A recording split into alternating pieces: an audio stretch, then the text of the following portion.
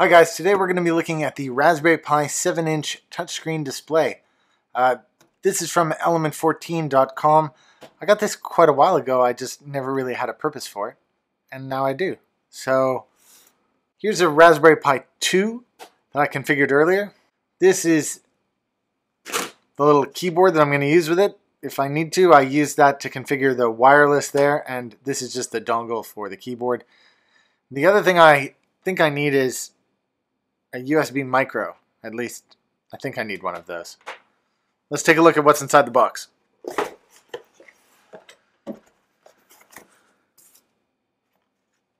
So first things first, there's a safety guide, but this is not an instruction booklet.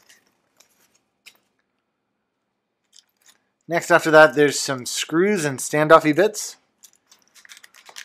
There's the controller. This is not a Raspberry Pi, it's just the controller that interfaces between this and the screen. It's got some jumper cables,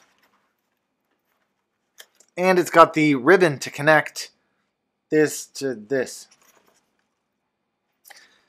Besides that, there is also a 7-inch screen that's in here.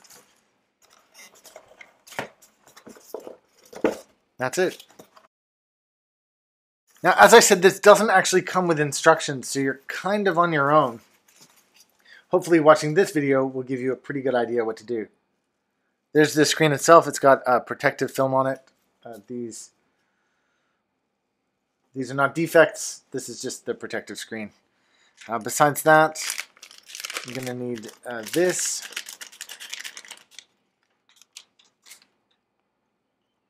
Now, what I understand with this piece is you put the power in here, and this is, yeah, you can see it actually. Okay, let's just take a closer look at this. This is the controller board for the screen. Now, the other thing that I found out that's neat about this board is that there are two ways to power your Raspberry Pi.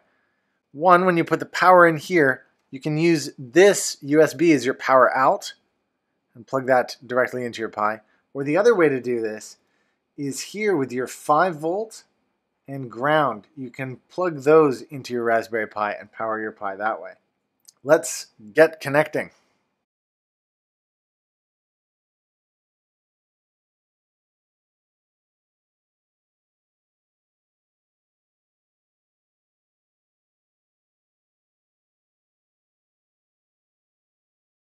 Okay, I'm not going to put the last 2 screws in because I don't know if this is going to work. Well, you know what I really should have done? I really should have plugged this in over here before I...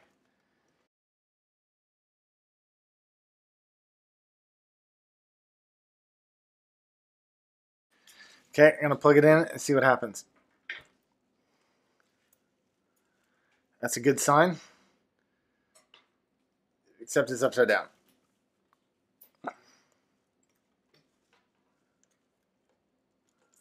That's it. This is just a vanilla install of Raspbian. I only installed it insofar as I put Raspbian on it and I configured the wireless network. Other than that, it's default. No settings were changed in order to have this desktop display.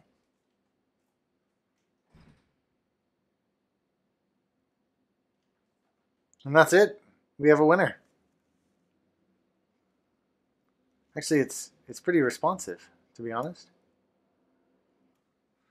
I've got this plate display.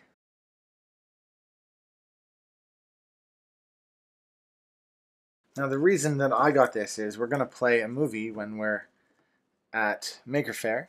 So let me just set that up.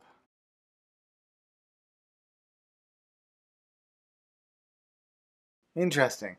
Now because it's OMX player, it's scrunched. It's not playing full height here. It's interesting. Oh well, it's definitely some stuff to play with. This is a pretty nifty little bit of kit. Okay. Shut down. Shut down. I'm not sure how to use these. I might do that in a follow-up video. So that has been the 7-inch Raspberry Pi touchscreen. If you guys have any comments or questions, post them in the comment section below. Check the About section for relevant links to everything you've seen here, including all the stuff on my desk. In the About section, you'll also find a place to support this channel. You can support me on Patreon, or you can buy me a coffee if you found this video particularly useful. Thanks again for tuning in, guys. Don't forget to check out my other Raspberry Pi videos.